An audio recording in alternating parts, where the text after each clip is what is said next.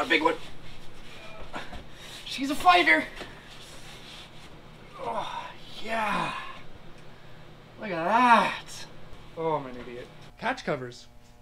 What are those? Essentially, they are a product for ice fishing. This is the original catch cover.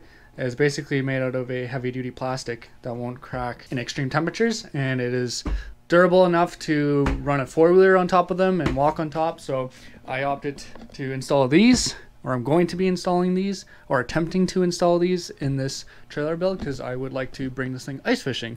So I ordered 2 catch covers. They are a 12-inch hole diameter and 12 3/4 rough cut in the floor opening. I've kind of laid them out roughly where I want them and taped the floor because I will be cutting this floor and I want to avoid kind of scratching or damaging as much as possible.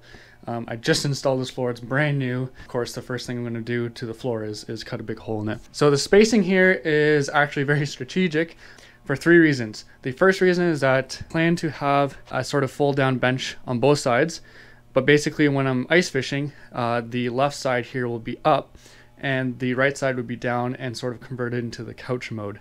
And so you can sit here comfortably and enjoy 2 holes to fish out of. The other reason is that I need to clear the beams underneath the floor. Basically they align under the floor with the steel studs. So kind of see there, I lined it up in between that bay of studs and then this bay of studs. I can't put them in this area because the axle goes underneath in that spot. So these are kind of like the only real 2 spots I can install these, and I don't want to have it too close to the wall just because of spacing issues and it'd be a little awkward to get into. What I've been doing is basically taking a tape measure from the edge of the wall to the center of the screws and sort of aligning those up nicely, and then I can kind of get those actually very close to the same spacing. And then I will be tracing the outside lip of the flange and then basically using that line to cut with my jigsaw. I have no clue if I'm going to be able to get through everything with my jigsaw. It's kind of a desperate attempt. I don't really have anything else to use. I could go get my Sawzall, but I would like to avoid that at all costs. Yeah, let's get to it.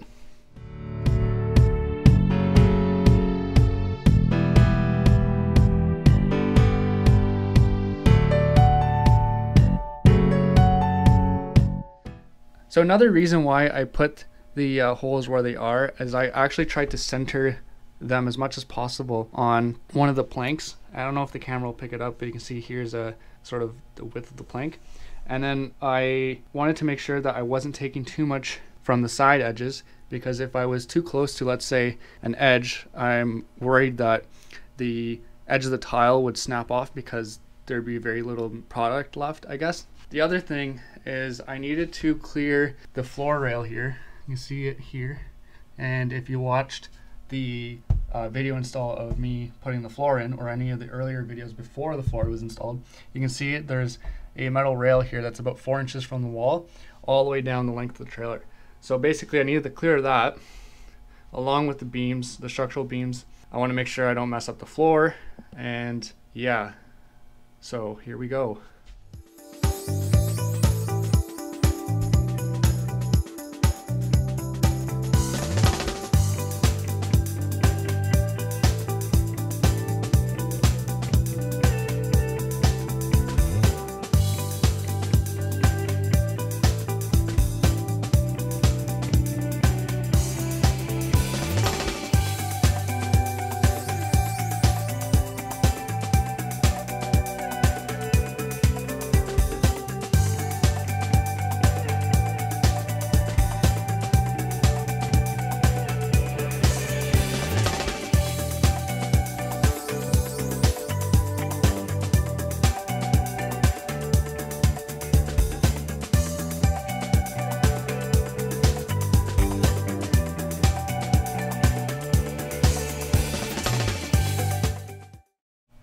So I got the hole cut. That was actually relatively painless. So now I'm just going to clean it up and install the flange. I will pre-drill all the holes through the floor at least so that the screws don't crack the flooring. I'm going to add probably a bead of caulking around just to keep that nice and sealed, and so no water gets in between the floor and the subfloor. Don't get any ideas. I'm not putting in a porta potty, even though that's what it looks like.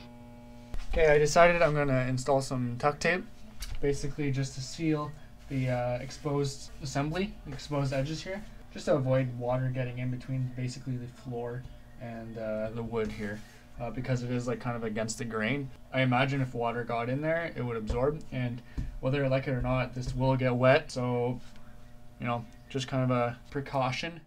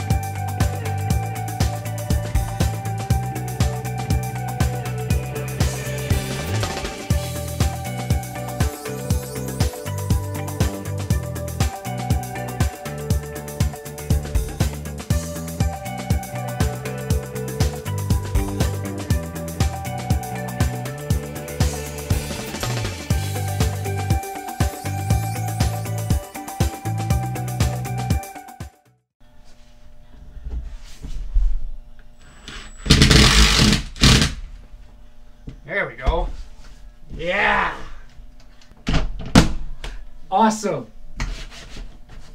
We got an ice fishing hole!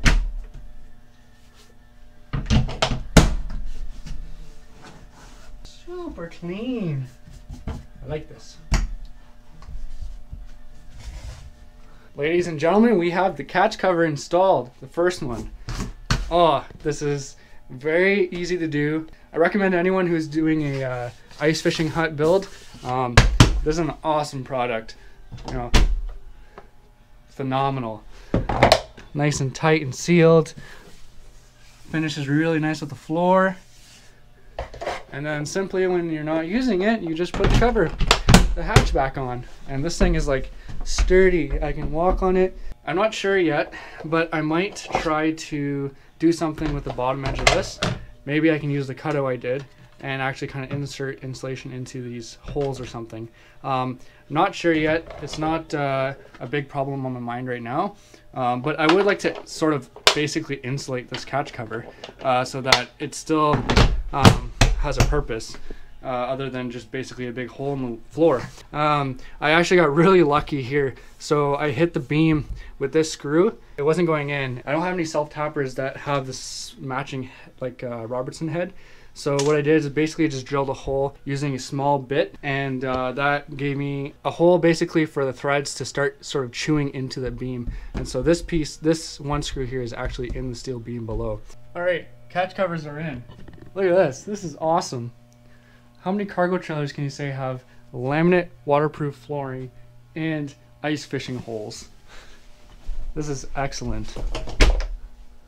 They're super sturdy. They aren't going anywhere. I can basically load a four-wheeler in here, drive right on top of them. I can stand on them. They're super durable and should perform exactly to what I expect them to do. Look at this. Project coming along very nicely. I am super stoked. This is freaking awesome. Turned out great. It was a super easy process. You know, not really complicated. I was a little bit worried about the laminate flooring, but only time will tell how they withstand. Basically, just cut the hole to the right size. When you're placing them in, you know, sort of go in a star-shaped pattern. Don't tighten them too much because, I don't know, like, I know they're durable and whatnot. Normally for plastic stuff, you don't want to, like, over-torque it. So yeah, that's how to install catch covers.